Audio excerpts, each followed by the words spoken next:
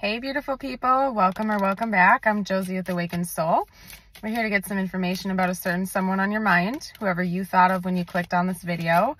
I'm going to pull their current thoughts, feelings, energies, and intentions towards you, as well as any channeled messages that want to come through towards the end of the video. So first of all, your person's been praying a lot about you and your connection, okay? Yeah, definitely. They could even be having some clairvoyant visions about you, honestly, you guys, or prophetic dreams of some kind. We have the solar plexus card, the dragon here, but this is also a card that I take as kind of like a watcher energy if it comes out with other cards that signify the same type of message. I'll get to that in a second, okay? We do have the dolphin and the cobra. This is another one of my watcher cards. So they could also be lurking your social media, but in this instance, because we're having it paired with the dolphin, it's telling me that there's some type of divine intervention regarding this, okay? So I just think more or less they're seeing you a lot in their dreams. We also have the fish coming out here, which reminds me of Pisces, which is all about intuition and dreaming and whatnot. So I think your person has just been having a lot of very, very powerful dreams about you recently, and it's helped them to awaken to certain aspects of the connection that they might have remained dormantly asleep to before, if that makes sense. Bear with me for a second, guys. I gotta block off my seat so I can start pulling some channeled message cards without them flying away.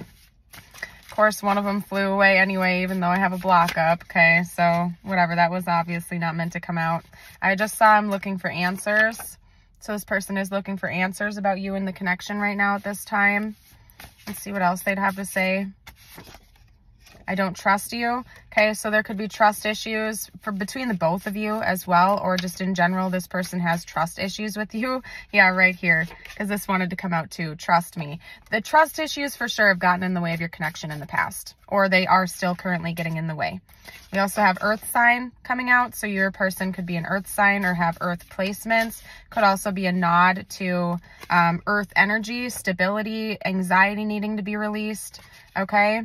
I've been praying about us. Yep, I told you guys, your person's been praying about you. They've been actively trying to seek spiritual guidance, and they're seeing you a lot in their dreams. They're having a lot of downloads about you recently, okay?